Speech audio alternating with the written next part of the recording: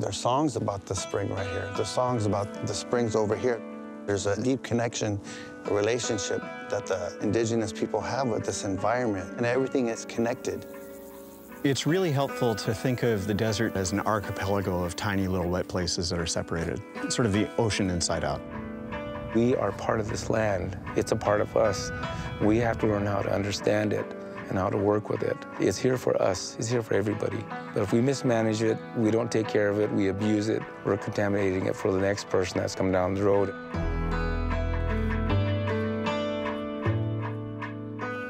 We've done a really bad job of maintaining this land. A lot of those people that come from the city, you know, they just think of boats and off-roading. To them, it's just a playground, and to us, it's so much more than that. It's a grocery store, it's our church. That's why we come out here and, you know, check on the well, check on the spring. As indigenous people, we've lived here on this landscape. You know, we have an intimate knowledge of all the plants, the animals. And so our creator said that, you know, we're the protectors of this area. We have to do our part, and that's our part, is to be stewards of this place.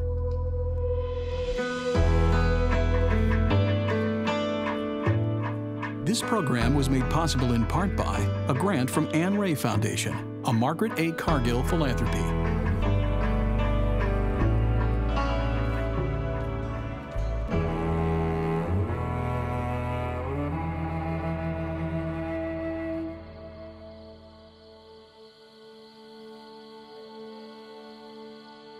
You have to think back and imagine, as you go out into the desert, that all these basins were occupied by people. There were different areas throughout Southern California where people could harvest. And everything was edible back in the day. Go and study it more, you'll find that it was surface water. All you need to take is your water jug and also know where the water sources were, where the springs and seeps were. You have to know the landscape. And now, because of westernization taking in water, all these aquifers are being depleted. I always feel that we have sacrificed our land for development of Los Angeles, Southern California.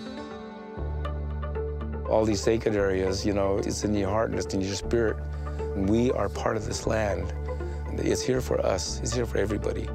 But if we mismanage it, we contaminate it, we're contaminating it for the next person that's going to come down the road, and we're looking at 7 generations that we're trying to protect here.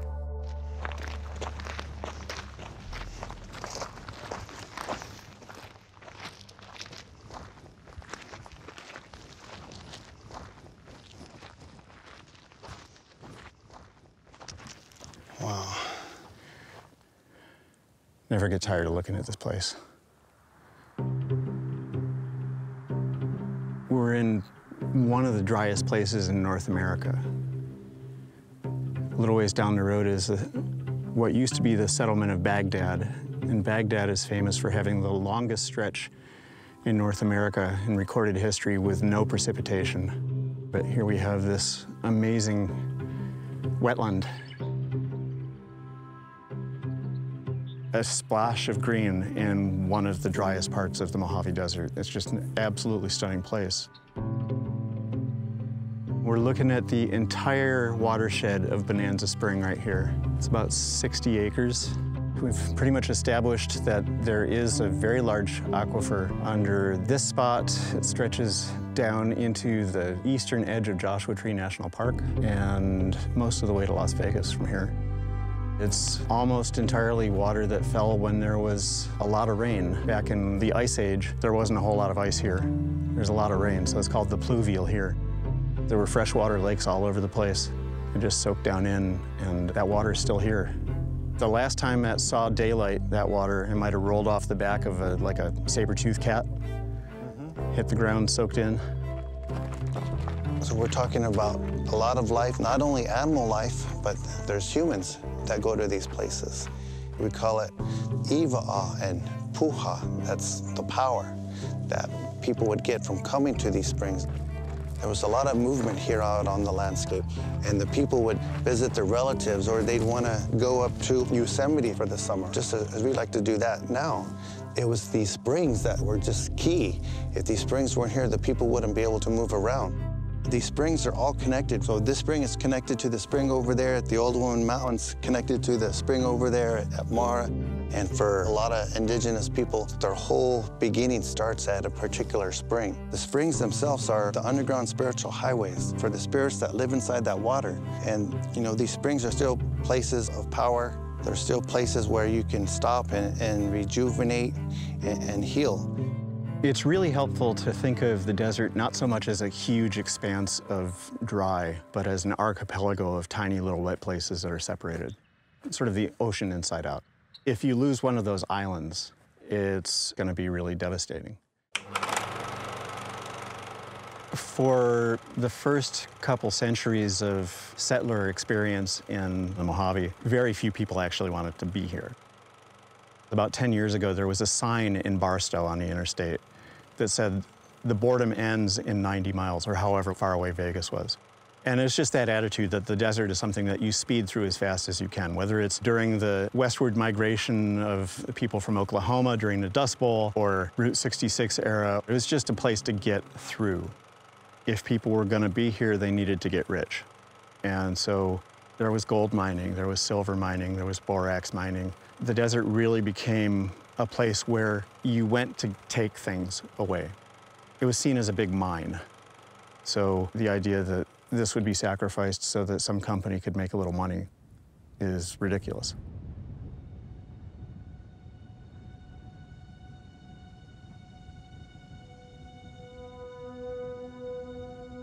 For the last 20 years or so, a company called Cadiz Inc. has wanted to pump water out of the ground here and sell it to Southern California cities' water agencies.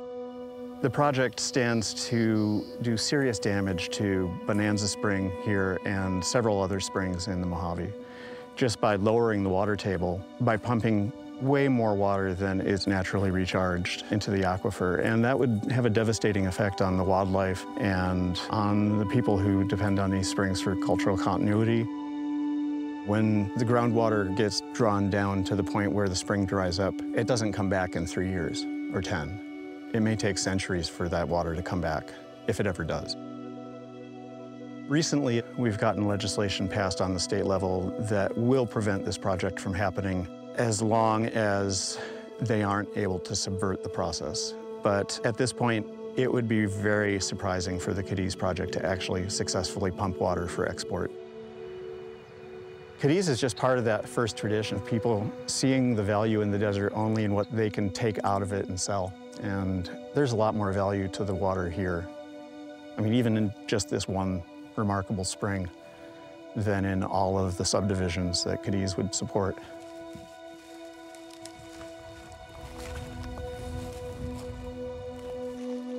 Oh, it's nice and cold.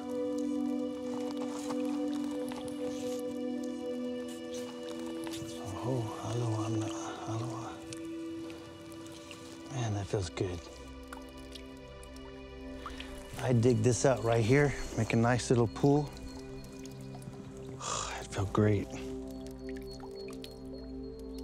As indigenous people, we've lived here on this landscape. You know, we have an intimate knowledge of all the plants, the animals, where the trails go. And so our creator, they said that, you know, we're the protectors of this area. These springs were really cared for. They were managed, they were pruned. We would dig them out and clean them out so that the water would always continue to flow to the surface. And that means not planting certain plants in that area that consume more water. It took a lot of human energy to care for these places. They were talked to, they were sung to. We loved them, we treated them like they're one of our own. And so to understand that relationship, I think will really help us manage our water into the future.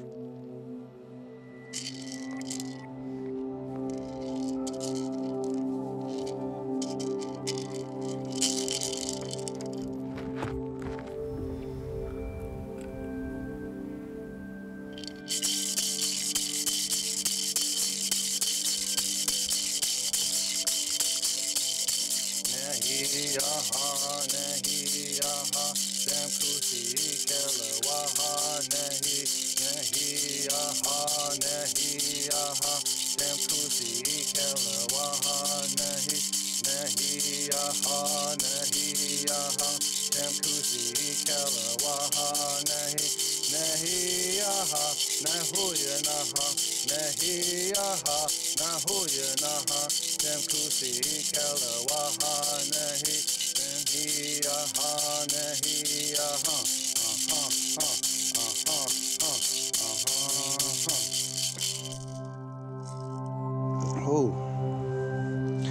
Aloha Amna, Aloha. Just thank you, Creator. Thank you for allowing me to be here this morning to bless the spring, to sing to the spring right here, Creator, and it feels goodness to my heart and makes me feel good, Creator. And I just want to say thank you for allowing me to be here and this morning and bring these people out here and share this wonderful place with them.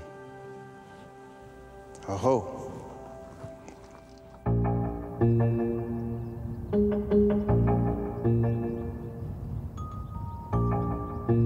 It's bittersweet to be in the modern world. We can never go back to our old lifestyles. We can never live like our ancestors lived, but there's little things that we can still carry on that says we are still here. I think the craziest thing about this area is this is really the only concentrated area of petroglyphs here. I was told when it comes to petroglyphs that we didn't create them, that the little people created them. And they were the ones that were guiding us and telling us we have food resources, we have like where the water is. There's little ones here, we call it the fish. Kind of looks like a lizard up there. On the other side, there's a really faded bighorn sheep. And there's some desecration. There's some more desecration up there where it says leave. Man, I can't imagine how many more there must have been before the discovery and the chipping took place, you know? This is a main traffic hub, too. A lot of people come out here and they like to go shooting up in the hills right back here. We had come out here a couple summers ago. We brought some elders with us and, we said our prayers and hung out, and we were coming back. Some off-roaders just bulldozed through us and just running over the creosotes, like just no care in the world. Literally weaving in and out in between our vehicles, just not even minding the trail. We're not against off-road vehicles, we get it, but be respectful to where you're at. It's still a wildlife corridor, follow the trails. To them, it's just a playground, and to us, it's so much more than that. It's a grocery store, it's our church. That's why we come out here and check up on things, and that's why we have, paperwork on paperwork, making sure that, okay, is this petroglyph still here? Is this still here? Let's check on the fence, let's check on the well, let's check on the spring. We have to do our part, and that's our part, is to be stewards of this place. I just feel like at this point, if the government really doesn't care, if BLM really doesn't care, but we do, gift it back, give it back to us.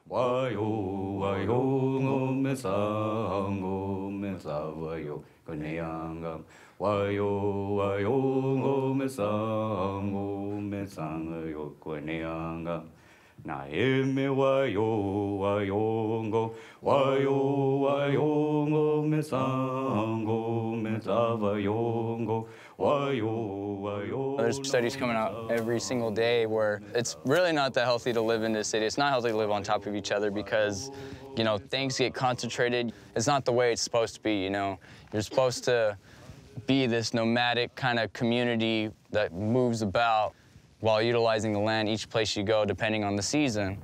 If you have a village site, you're not gonna stay there long. You're gonna wanna move resources because all your mesquite beans are gonna be gone. The quail and the rabbits, they get smart, the deer get smart. You wanna move so that area can replenish itself. That's what kept these areas going. That's why, the waters were constantly being replenished and not overflowing. It's there. what we knew back then, knowing these water sources, knowing these sacred areas, knowing what you could get out of the desert for resources for food, we use it as we needed it. We didn't exploit it. We didn't take it, just because we wanted it, because we wanted to make extra money or anything like that. We just used it because it was there and it was given to us, naturally. And here's our luscious spring. The story that I remember about my grandma telling me is this is one of the spots that was sacred to us. The hunter had shot up the arrow and it landed here on this spot and created a spring. But a coyote came to pull the arrow out, and when he pulled that arrow out, this spring popped up. So that's why we say, this whole area right is significant to our people. I mean, this is part of our oral history. It sucks that it's off our reservation, and like, it'd be nice to have all this all back for our people so we can maintain it ourselves, because BLM is definitely not doing it. Maybe one day, you know, we could get tapped in and utilize this as an actual water source once again for us, that maybe, you know, it'll kind of set that spark throughout the desert and get everybody to, you know, we need to protect our springs, protect our well water, protect all these little areas like this, because this is where the life is of the desert. These are where the main points are. So hopefully our plan of action is to get in here and actually turn it into, you know, something where people can see and look at from a distance and be like, holy cow, this place, there's water in the desert, you know?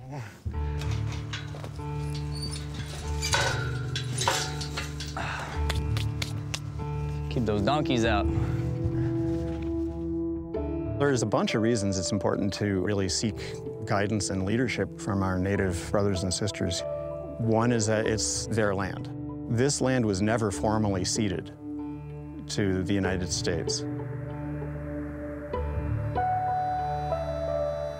But also, we've done a really bad job of maintaining this land. The original architects of this ecosystem still remember what needs to be done to make sure that the land is as biologically productive as possible. It's just a really important voice to pay attention to. Despite our intelligence and capacity as humans, sometimes maybe we should step back and let the environment lead.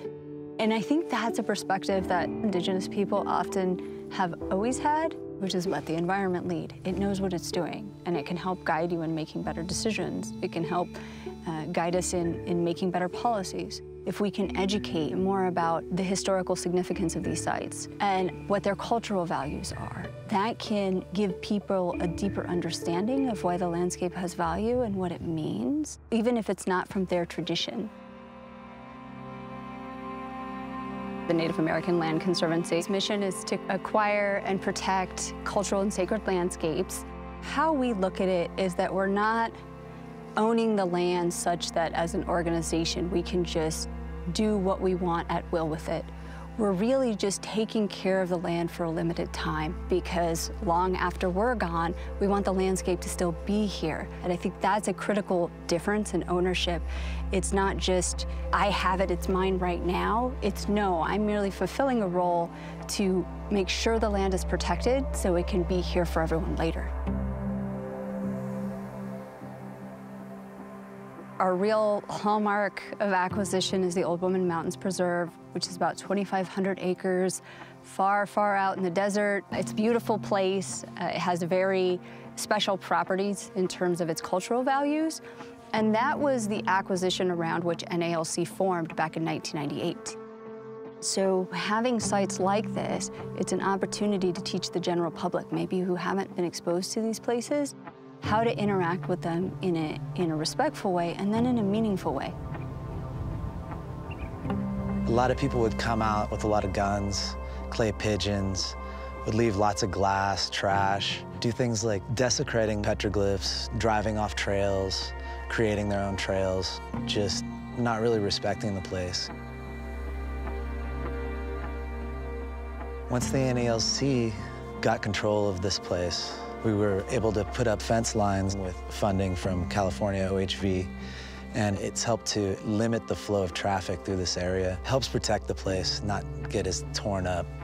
Now we're just trying to restore the native vegetation.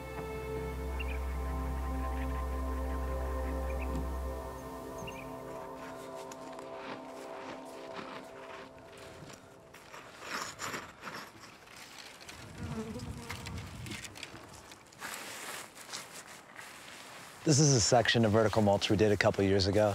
Vertical mulch establishes new growth. You're using dead plants from the area to give chances for the new, younger seedlings to grow. It shelters them from the sun, from wind, helps establish them. You're basically planting sticks in the ground and trying to blend it to the rest of the fauna in the area. And it creates a physical barrier as well as a visual barrier to help restore areas that have been decimated by OHV use or heavy trails. It's multifaceted. You're hiding old trails so that people don't take them, but it's also reestablishing the vegetation. We mostly just do it where it's needed, where there's any large amount of destruction that's noticeable. You know, just trying to restore the beauty of the desert, and because there's enough out here that you still have a chance to explore. There's still so much to see. You don't have to be lazy and drive your vehicle through killing things just to see what's on the other side of that hill.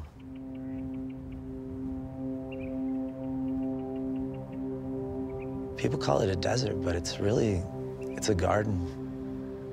There's so many sources of food and medicine. It's healing just being out here, especially this place.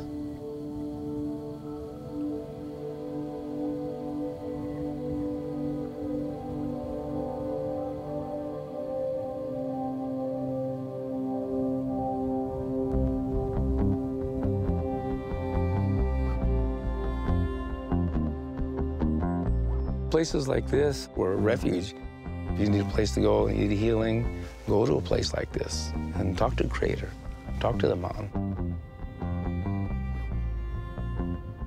Spirits are here, and they welcome us, but you got to come here with clean thoughts and clean minds and take everything in and accept it.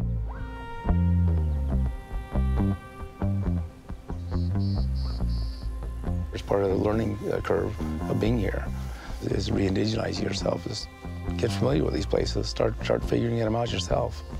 Nobody's going to teach you, but the most important thing is know your geography, know where you are in this particular place.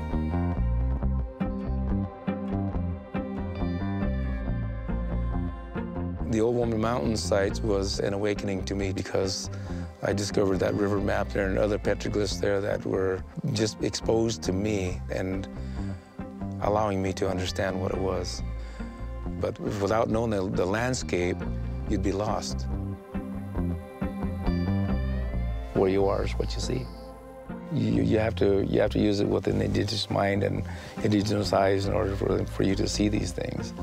Because they just don't jump out at you if you don't know what you're looking at.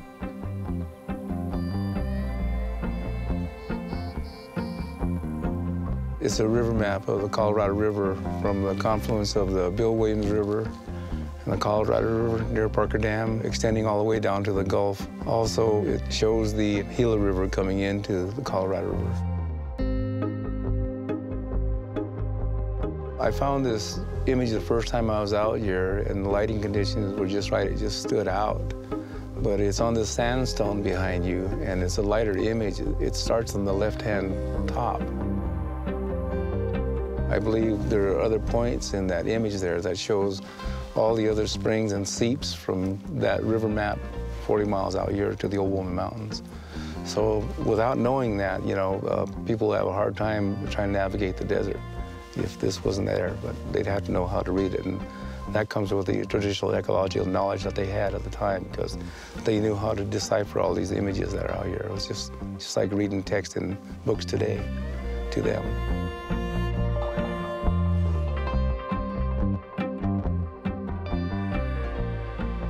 But this tells everything that's here within this place. And that river map tells you how to get here and tells you how to sustain yourself out in the desert. It's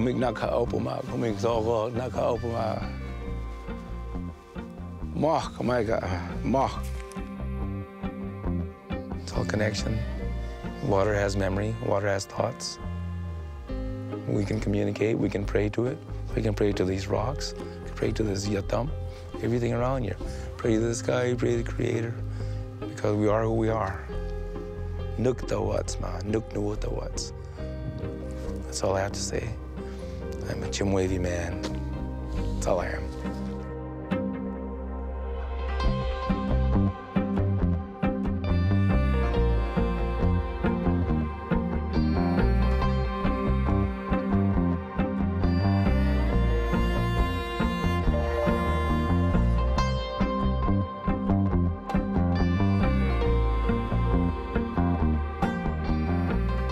This program was made possible in part by a grant from Anne Ray Foundation, a Margaret A. Cargill philanthropy.